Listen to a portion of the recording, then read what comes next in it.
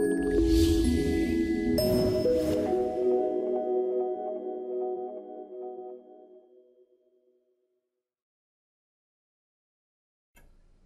to Megamation Direct Line Training. This video will look at the process to upload files to the Direct Line servers for attaching to records.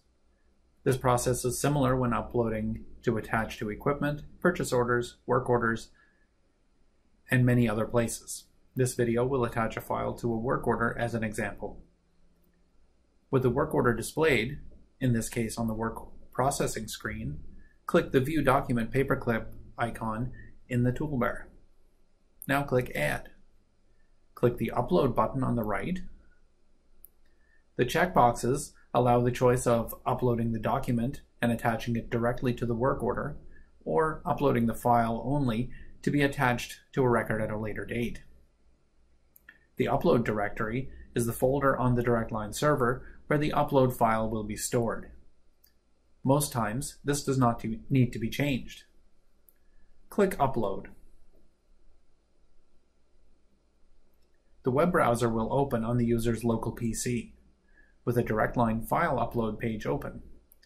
Note here that the size of the file to be uploaded must be 8 megabytes or less. Click Choose File to browse the local PC for the file to upload. Choose the file, then hit Open. The file is previewed and image size is calculated. Use the rotate buttons to change the orientation of the file before uploading if needed. Add a title for the file if desired in the title field. If a title isn't entered, a number will be assigned to the file as it is attached to the work order. Now hit Upload. The upload is confirmed under Uploaded Files. Hit Choose File to upload another file. If there are no other files to upload, click Close. As instructed, close the browser.